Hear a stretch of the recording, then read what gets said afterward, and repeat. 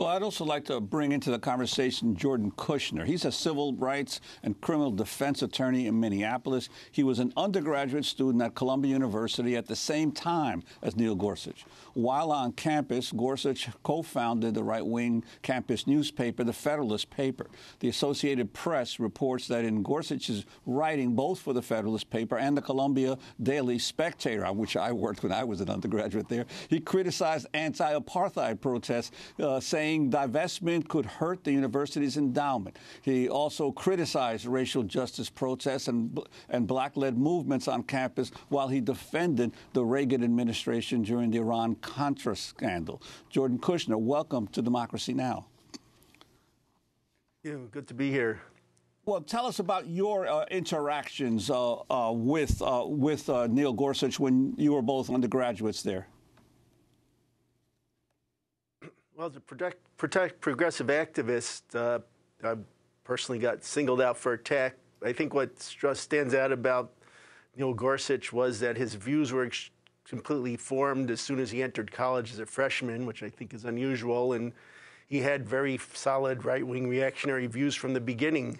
He was also, on a personal level, very polished and affable, and I think this is part of a consistent pattern where he has a real commitment to reactionary politics and is able to put an appealing face on it. And his positions really, I think, were extreme. He did attack South African divestment after the university had already decided to divest, and he put out a real divisive argument that it was going to hurt student aid.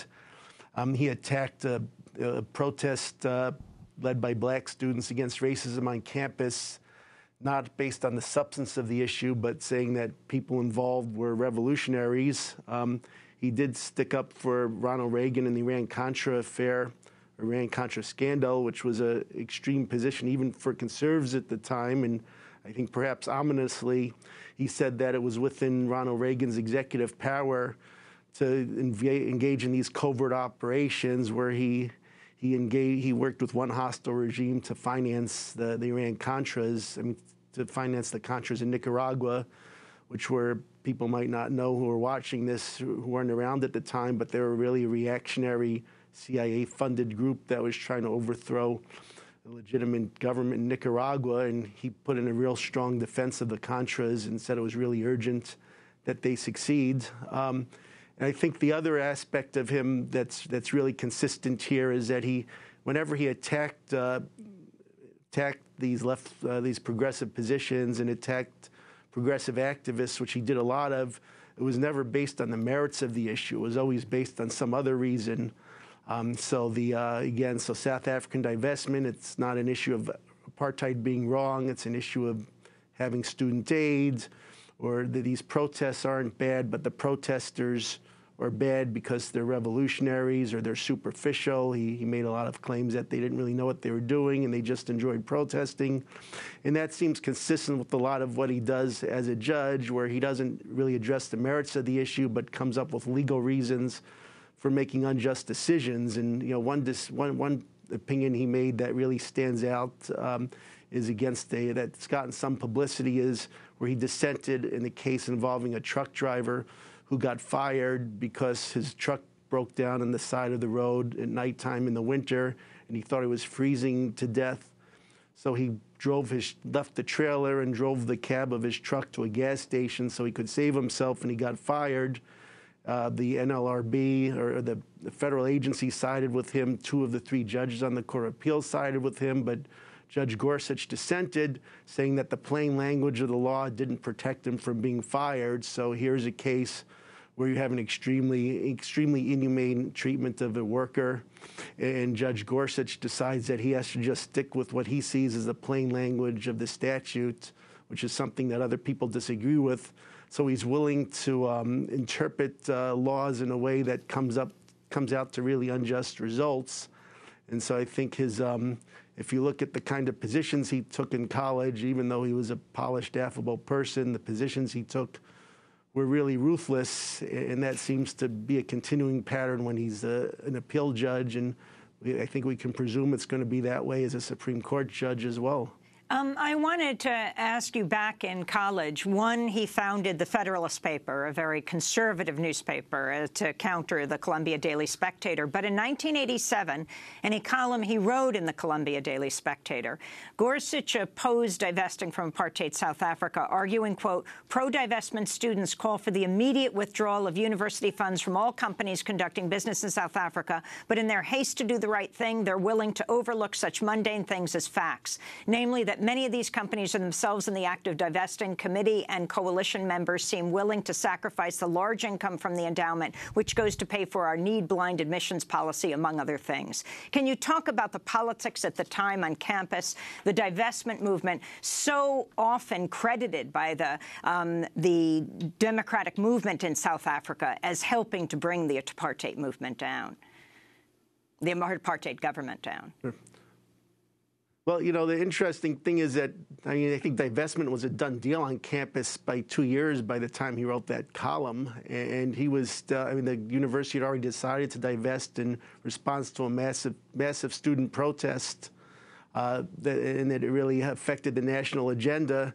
And here he is about almost 2 years later, still attacking the idea of divestment. His group, I remember, also brought in a speaker from a right-wing think tank to denounce divestment as well. And so this is someone who's really clinging to reactionary views and coming up with really divisive arguments, trying to turn students against the idea, saying that these activists are your enemies because they're going to hurt your ability to be able to continue to go to Columbia College. And so he's coming up with real divisive arguments as well.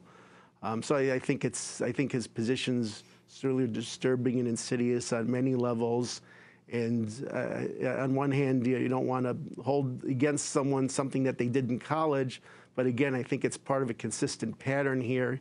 He had really strong right-wing ties through his family connections coming into college. He got Coors Beer funding, which was a notoriously right-wing advocate, corporation that had notoriously right-wing positions. And and this is something that's continued with his connections throughout his career, working with billionaires, being a very active member of the Federalist Society, which is the main right-wing law organization that produces a lot of the judges that are on the federal bench. And so, we have back... Jordan, I wanted to wrap up with Zephyr Teachout in Albany, New York, professor at Fordham, about an NPR report that says a former law student of Judge Neil Gorsuch alleges that in the course she took from Gorsuch at the University of Colorado Law School last year, the judge told his class that employers, specifically law firms, should ask women seeking jobs about their plans for having children, and implied that women manipulate companies starting in the interview stage to extract maternity benefits. So we're going from him in college to him this past year teaching at the University of Colorado. Wow. I hadn't seen that report, but I hope senators really push him on that, because that is an incredibly regressive, reactionary, harmful approach. And I think what you're hearing overall is this is a guy who, cleans up nice, but deep down is deeply reactionary. We think we gotta dig in, and I think all citizens should be paying close attention, because this guy could be around for an extremely long time. And if you think that Scalia did damage to our country, think about the damage that Gorsuch can do. Well, we want to thank you all for being with us. Zephyr Teachout, constitutional and property law professor at Fordham University, has run for public office twice, first as candidate for governor of New York, last year a seat for Congress. Her recent piece for the Washington Post will link to. Its headline, Neil Gorsuch sides with big business, big donors, and big bosses. Ari Berman, senior contributing writer for The Nation, where he covers voting rights. It will link to your piece, Ari. In emails, Neil Gorsuch praised a leading Republican activist behind voter suppression efforts. Ari Berman is the author of Give Us the Ballot, The Modern Struggle for Voting Rights in America. And thanks to Jordan Kushner, civil rights and criminal defense attorney in Minneapolis, who attended undergraduate school at Columbia University with Neil Gorsuch. This is Democracy Now! Stay with us.